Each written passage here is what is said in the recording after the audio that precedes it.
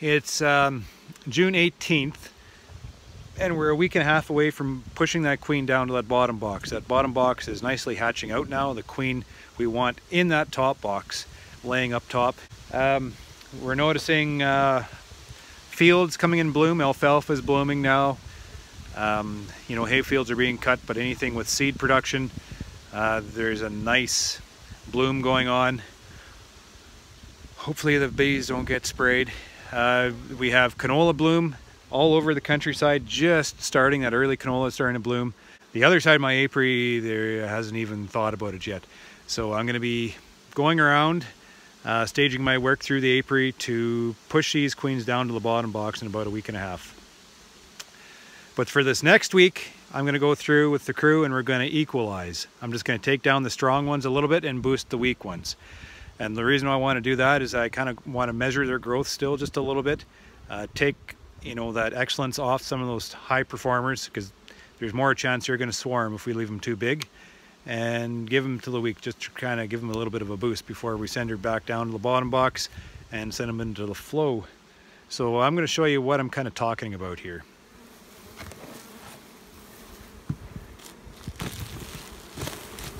Here's a hive right on the money where I want them. You can tell just by the hive activity from the top here. This frame, that frame, that frame probably have where the queen has probably been working laying brood. So they're right where I want them.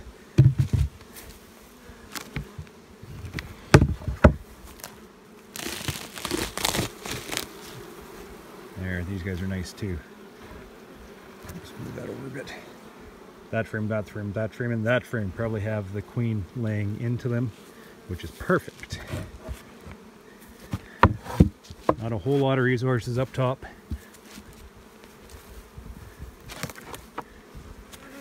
Through this round, we kind of see how close we were with our split and evening out all the hives. I'd say this hive looks pretty good. Brood, brood, brood. Maybe, you know, so there's a lot of attention up in the top box here, not a lot of resources stored. Perfect. I'd like to see that. Let's see what we got here. Okay, so this hive's too big. I can tell that right off the mark. So I'm looking down between the frames and I'm not sure how easily this translates through the video. But we have attention to all the frames right across the top box. Not only that, but boom, boom, boom, boom, boom, boom, boom, where there's honey being stored in the top box here. So what we want to do with this hive is we're going to pull this guy down a little bit. So by doing that, we're going to maybe pull a frame or two of honey, give it to a hive that has very little resources in the top box. We're also going to look at how much brood is being laid in the top. If there's 3 or 4 frames, maybe we'll leave them with 2 frames. We'll take 2 frames away from them just to pull a little bit back, just to help pull the progression of that hive back just a little bit, so it'll take that kind of swarmy spirit out of them in about 2 or 3 weeks. So that's all we're trying to do. We're just trying to take the swarming out of them is what we're trying to do. And I can see this one probably be swarming. The big hive, lots of bees, will produce you lots of honey.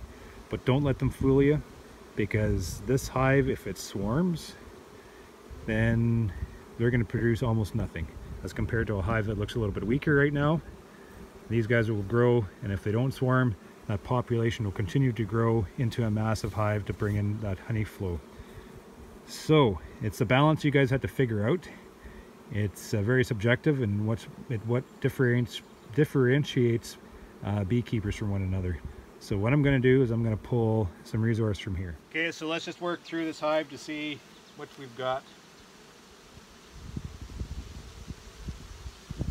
Bees are in a great mood today. I haven't started the smoker yet. We got a little bit of resources going on in there. I imagine there's eggs in this frame, and there is. This frame is pretty much laid out with eggs. It looks awesome. And queen cups in the bottom. These are all queen cups yet.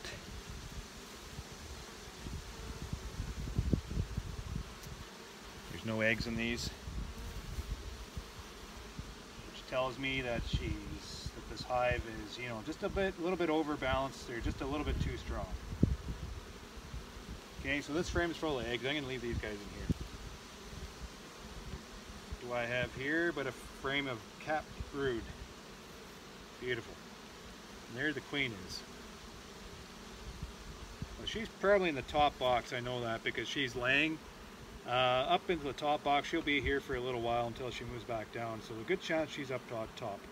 So I found her. So I'm going to put her aside, and what I can do now is I can skim away the strength with the bees on the frame, which is really beneficial.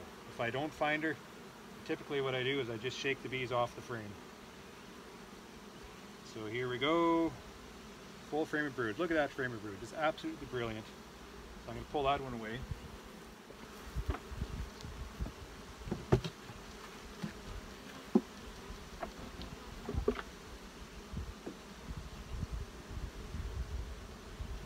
So I don't want to split these guys down too hard because I want them to produce me a huge crop.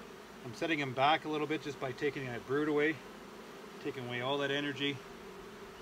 Get a visual on her again.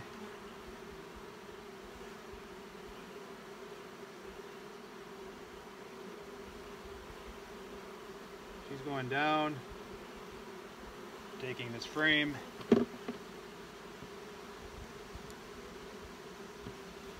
There, I've just skimmed a nuke from these guys. And hopefully with these efforts, I've averted these guys from swarming. 1, 2, 3, 4, 5, 6, 7, 8, 9. Put these guys back together. But what I'm going to be doing is using these bees to boost weaker colonies through the apiary. We'll just continue assessing our hives now. It's right on the money. It's pretty quick work because all you got to do is take a peek in if you know what you're looking for. These guys are borderline, but I'll leave them. They look good. Once you know what you want to see, you just keep looking for that. These guys are right on the money. These guys are making me happy. The apiary appears to be ready for the honey flow. These guys are a bit big. So I'm going to pull these guys down. And I'm going to continue on just trying to find a weak one to show you guys. Right on the money.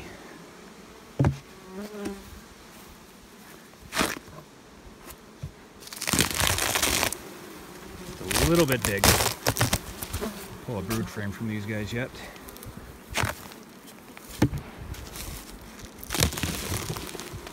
Okay, so these guys are a little bit weak. So what I'm going to do is I'm going to go into this hive and I'm going to give them a bit of a boost. So they're hardly even up to the top box.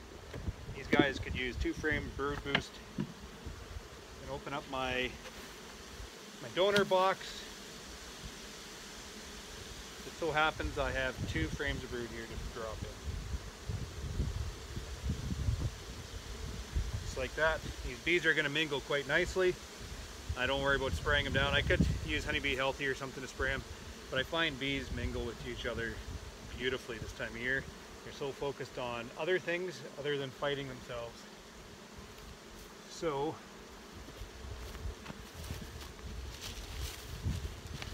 let's put a cap on these guys.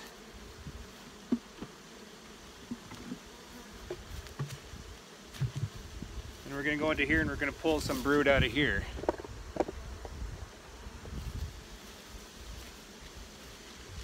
These guys are a bit big, and searching for the queen is a lot of work. What I typically do is we just go through, and if we don't find the queen, we just shake all the bees off the comb. This is a frame full of nectar. These guys are a little bit big. They almost have this top box full of nectar.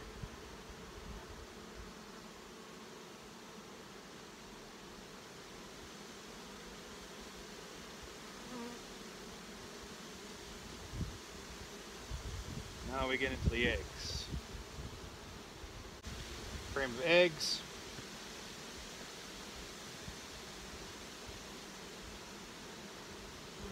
Here's a frame full of larvae. Beautiful. Cap brood. So we're going to harvest this frame. Shaking all the bees off it because I don't want to bring the queen with me. Okay, so the queen can't be there.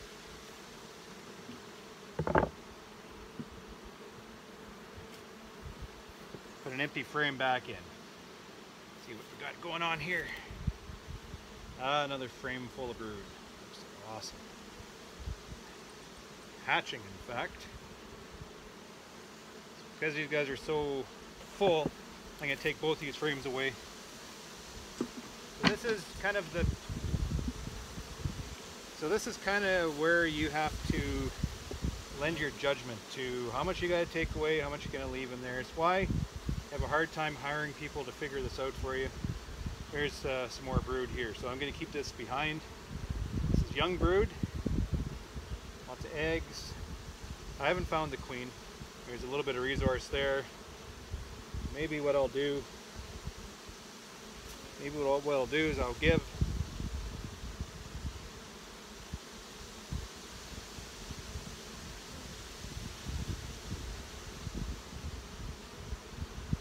is I'll give this little bit of honey to this hive to help them along a little bit more. Empty, drop a frame of nectar, honey in there.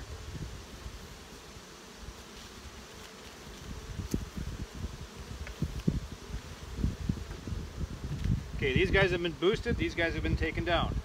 So it's just that easy. So it doesn't take us very long in the yard to sort things through. You know, take about 10 minutes, 15 minutes just to go through and just even things right out.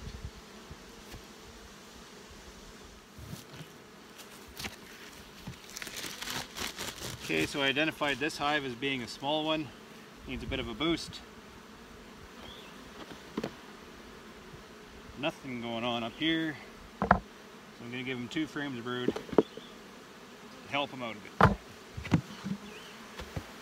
Take a look down here. Actually, I'm going to have to give them a frame of food too. Frame of brood. Ouch.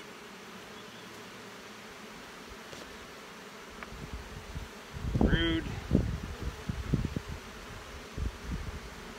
Frame of food. We're doing quite well now. Instant boost. So you'll kind of see how like we're managing right now. I have 1,200 going that we're trying to manage and maintain for the honey flow. So we have a lot of hives to look after. Not enough time in the day to fuss over them all. So we employ all these little tricks to manage our workload and manage swarming, and to keep these hives in tip-top shape and manage them to express their absolute brilliance throughout the spring and then right into the honey flow to collect that honey crop. Because we only have one chance at getting at those flowers, and if our hives are not ready when those flowers come due, we miss the honey flow, and then we don't make any money and we can't pay the bills. So we have to be able to manage more hives in less time with workers. So as you watch my videos all the way along here, you kind of see all the little tricks and what we do to help manipulate these hives into the brilliance we need for them to pull in this honey flow.